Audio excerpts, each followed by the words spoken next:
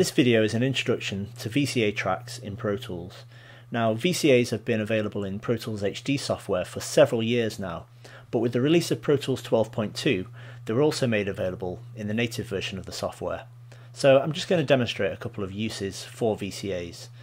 In this session, which is a simple post-production session, we've got 6 atmosphere tracks, and I've already selected them. So got track 1 there. If I shift click the last one, we've selected all 6. Now the first thing to do in order to put these under VCA control is to group them. 3 ways of doing that. You can either click on the group menu and choose new group, or you can go to the track menu and choose group there, or you can see that there's a shortcut which is Command G. Okay, and then it brings up the create group menu. There's quite a lot to this, but for now all we'll do is just go with the default settings and just give the group a name.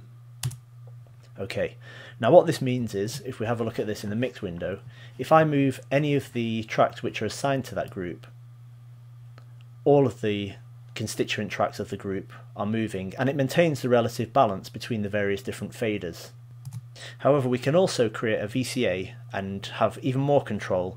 So if I create a new track and make sure it's a VCA, and then we can give it a name by double clicking on it. I'm just going to call this Atmos once again. It might be easy to have a look at this in the mix window actually. So you can see that this is just an empty fader and it's not doing anything. It has no effect at the moment on any other tracks, and that's because it needs to be assigned to the same group as the tracks which I want to control. So these atmosphere tracks are assigned to a group, and on the VCA track I need to click on this group selector and assign it to that same group. And now what you can see is, if I play the audio, we can also affect the level with the... You do get quite a lot of new people. Let's just stop that. With the Atmos VCA. And so what it's actually doing is it will maintain the overall contour of the automation, but it will trim it up or down by, you know, however much you move the fader, and that can be very useful. So you might think, well, I can achieve exactly the same thing by just routing those tracks through an auxiliary, but the key difference here is you could route it through an auxiliary, and that will allow you to pull the absolute level down in terms of what you're hearing, but what it won't do is affect any of the tracks which are actually assigned to that group. This actually affects the track faders themselves, and it pulls them down essentially by what you could call a delta value, so it's trimming them by the amount that you've moved the fader. This also has a bearing on how it affects send levels. So let's just have a look. We've got a couple of dialogue tracks here. So this is a documentary about parkour, and it's, you know, there's a lot of different interviews in it, and they're spread across really nice, mostly one dialogue track, but there's a couple of things on another one. So let's just say I wanted to route these through an auxiliary, and again, let's have a look at it here. So what I'll do is route these to a new track, which will be, let's create a stereo auxiliary just in case I want to pan any of the dialogue. Give it a name. Okay. Now the actual audio is going through that, and this is actually one major difference between this and VCAs. VCAs do not route any audio through the track. They're purely controlling other tracks. So whilst they show a level, no actual audio is running through it. I'll speak a little bit more about that in a minute, but let me just demonstrate something here. So this dialogue, you know, you can see that I'm pulling the level down on the auxiliary, and it's cutting what we can hear, but it's not actually affecting the fader level. This might be okay, it'll be fine for a lot of things, but here's a case where it could be a problem. Let's say, for example, on this dialogue track I had some reverb, so I'll just create a stereo reverb track, and let's just put Phoenix Verb on it, really good reverb, and then I'll send some level to it. Let's send quite a lot just to make it really obvious. Standing by the side. Okay. It's really, really nice because we've got such a pool of knowledge here. So we've got some reverb, but the problem is, let's say that that reverb level was balanced in the way we wanted it to be. If I pull the dialogue level down on the auxiliary, it's not going to actually affect the send level to the reverb. So what we'll end up with is the reverb staying put but the dialogue itself, the dry dialogue level, reducing in level, so it'll do this. They are never ever left to stand by the side. It's really, really nice because we've got such a pool of knowledge here that we can help people. You could potentially use that as a deliberate effect, but it might not be ideal.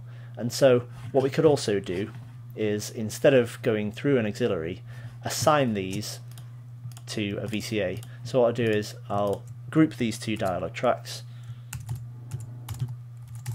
So we now have two groups in the session, and you can always tell which tracks are assigned to groups because in the mix window it'll be indicated just above the panner there. So now if I create a VCA,